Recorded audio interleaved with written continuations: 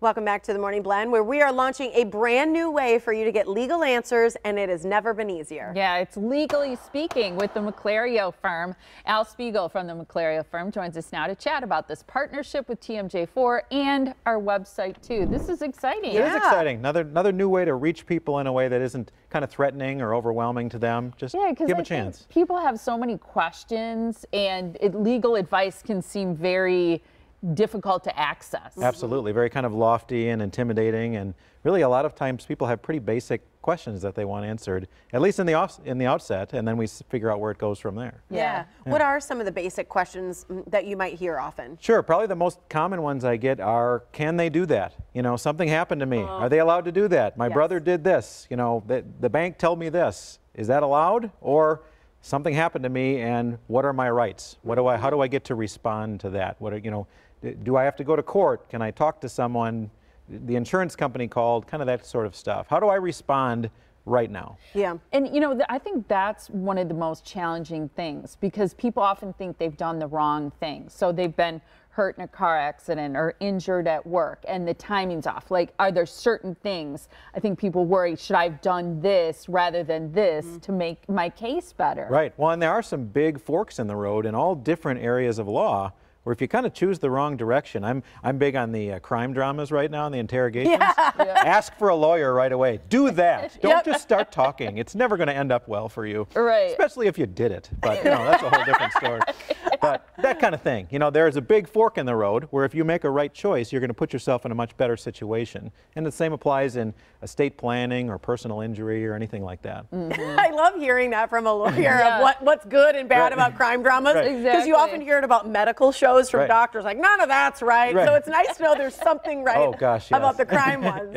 What do you think prevents people from getting the answers that they need or are looking for immediately? Right. Well, I think the way that lawyers kind of market themselves, we want to show ourselves to be competent and aggressive and all these things, but those are kind of intimidating, especially when you're at an emotional low.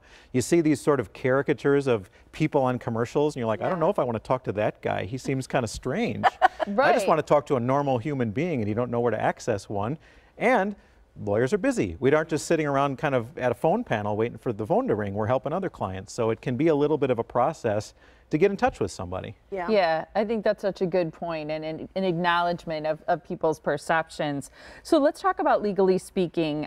This is an idea, this is a way to make it easier for people to get answers to some basic questions from legal experts. Right, yeah. A couple of months ago, I had a chance to do an old-fashioned call-in show, and this is kind of the modern version of that. We're going to put some information out, and people can send in their questions, and who knows what we're going to get, but we're going to try to see what's on people's mind, what's kind of the temperature, where can we help people and direct them to the right places. We're not going to be reviewing people's contracts over the internet. We're not going to be doing specific stuff, but just those initial steps to get them on the right track.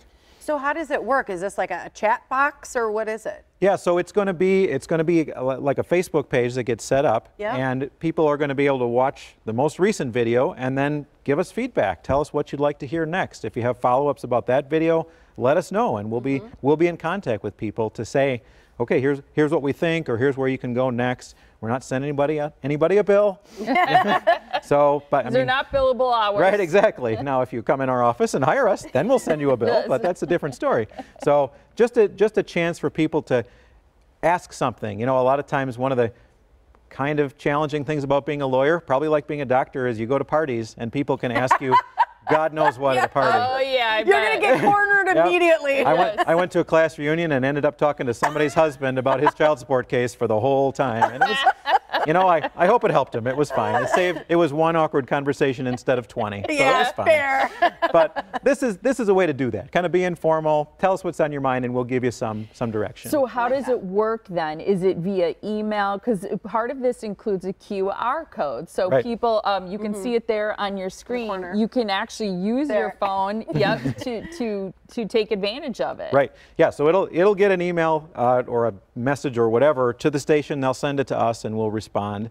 And either we'll respond directly to you and call you and say, here's what we think, because sometimes we get questions that aren't sort of widely applicable, but we'll at least contact you. Or if it's something we think a lot of people might want to hear about, that could be the subject of the next kind of episode.